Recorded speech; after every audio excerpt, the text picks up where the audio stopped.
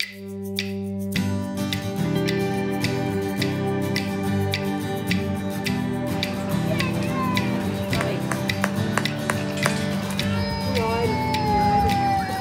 found the ball.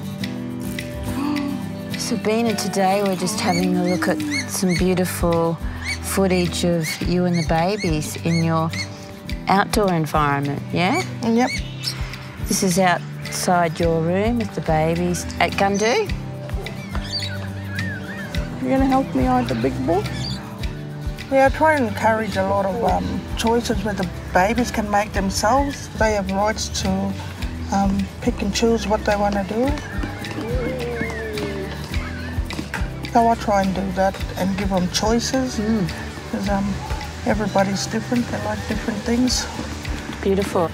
We just encourage and respect their choice of where they want to play with and how they want to play with it. Put it in the cup now. Put it in there. So your materials seem to be relevant to children, these wooden bowls and the beautiful scoops, the real scoops. I try to go for the natural stuff. I'm trying to make the environment look as natural. Beautiful, a real connection to home and learning and sustainable environments. Sustainable, yep. Where's the ball, Capri? Put the dirt on it. You're going to put the dirt on it? You're going to hide it. As you can see now, there's a little learning in here about the balls.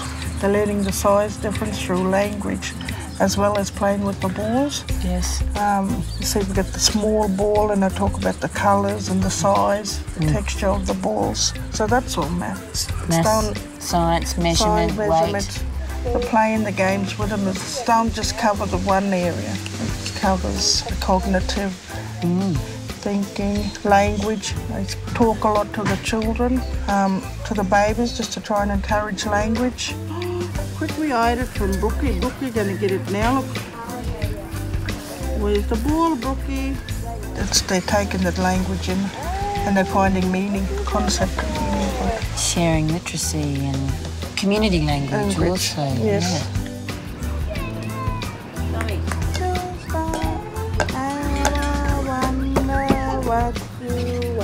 You're singing the Twinkle Twinkle there, and before singing another song, Incy Wincy, so being able to be spontaneous with your routine and, again, building on that literacy for children.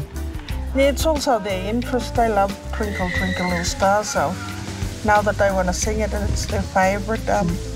And Incy Wincy Spider, that's a new one, but we sing that song when it rains as well. And talk about what's real and what's in our environment and country. Also, yeah. And the way you design the environment and the way you support the children, your pedagogy of practice here, yeah, obviously it enables that solitary play. Someone's in a basket there on his own. Just to support whatever the child is ready for. It's encouraging. I think it's just important for the child to have some me time for themselves, and then just as much as it is to have group time. I think it gives the children time to reflect and observe and see just as much as whereas educators do.